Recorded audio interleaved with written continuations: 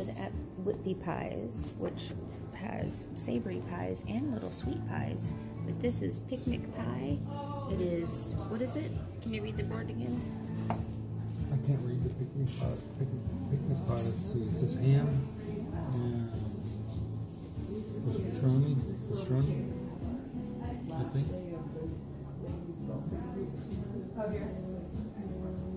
Ham and pecorino. Pecorino. There you go. And then some tasty salad, which we didn't know was going to happen. And we got some fresh baked bread that was grilled with some freshly made herb butter.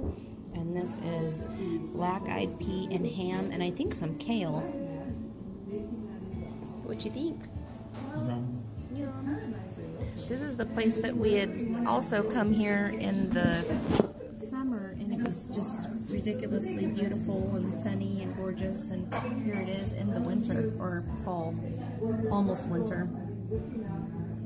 It has the big pond over there. Here, I'm going to pass this to you so you can take a picture out or take video out there. Can you see the arch where they do the... No. Can't see it?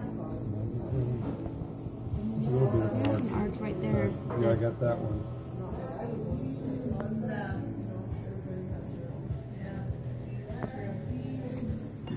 Mr. Bond.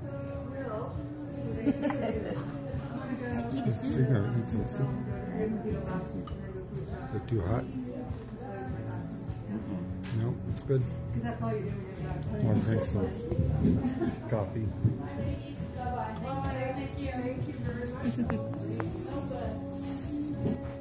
So we're at Whitby's Greenbank farm, and we just came from Whitby Pies, which is in this little section on the side here, Whitby Pie Cafe.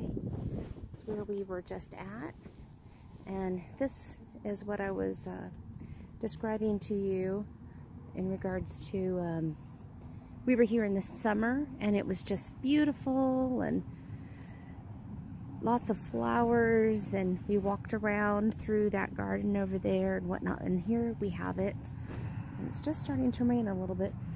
Here we have it in the end of fall. It is the last week in November that I'm filming this here.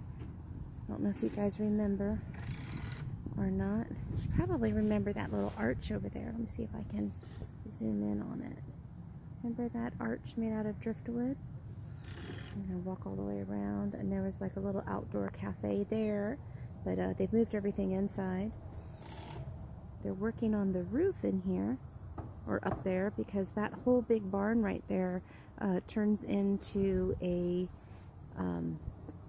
like a winter farmer's market. So that whole thing happens. And then if you go down a little further, there's some cheese shop and an art shop and a rock shop, and then there's the rest of the farm. And there's the highway over there.